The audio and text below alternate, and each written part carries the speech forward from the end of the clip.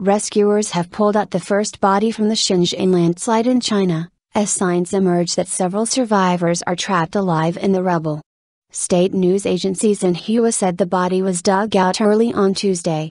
The massive landslide engulfed 33 buildings in an industrial district on Sunday.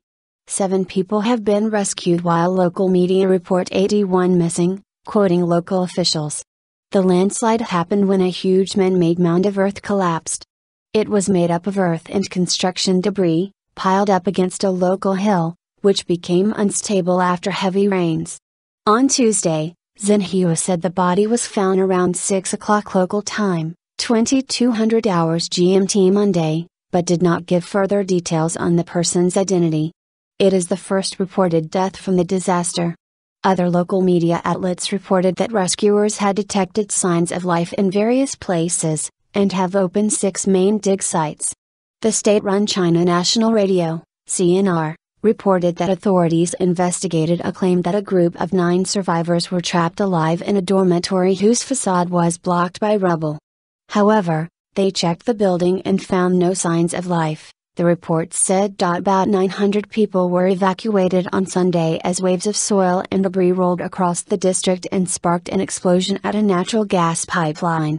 The landslide eventually blanketed a vast area of 380,000 square meters, 455,000 square yards, the equivalent of about 50 football fields. Some areas were covered with up to 10 meters, 32 feet, of mud. On Monday, the number of missing people was cut from 91 to 85 without explanation. The Ministry of Land and Resources said a mountain of earth and construction waste had been piled up against the local hill during the past 2 years. The pile was too big, the pile was too steep, leading to instability and collapse, the ministry said. Local resident Yi Jimin agreed the disaster was not an act of nature. Heavy rains and a collapse of a mountain are natural disasters, but this wasn't a natural disaster, this was man-made, he said. Thousands of people, aided by diggers and dogs, have been involved in rescue efforts. This is China's 4th major disaster in a year, beginning with a deadly stampede in Shanghai on New Year's Eve, and followed by a cruise ship capsize on the Yangtze River, and massive explosions at a chemicals warehouse in Tianjin that killed more than 170 people.